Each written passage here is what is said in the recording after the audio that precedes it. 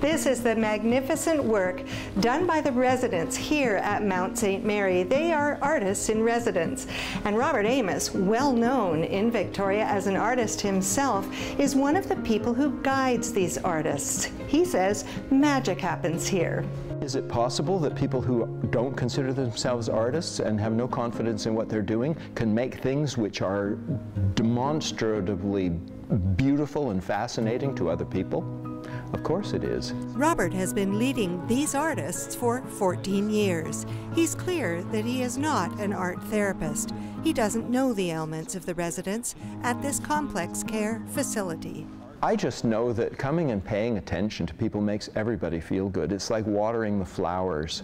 And for me to bring my adult intelligence to be engaged with people, not in any patronizing way, is it seems like the high point of their week. For many years, Susie worked as a cookbook illustrator, working in black and white. Robert has introduced color to my life, and I love it. Now, she has chronic and progressive MS. It's a wonderful opportunity here at Mount St. Mary to be able to paint, and many people come in and are inspired. I love that. At the beginning, there was easy-to-apply poster paint. Residents here individually specialized. Some of them had a background in watercolor painting and really understood the medium.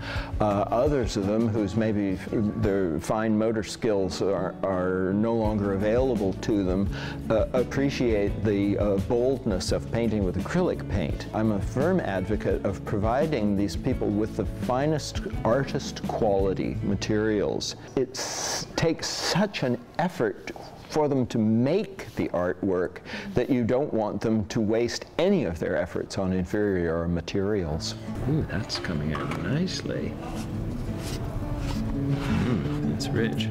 This is maybe too dark, I don't know.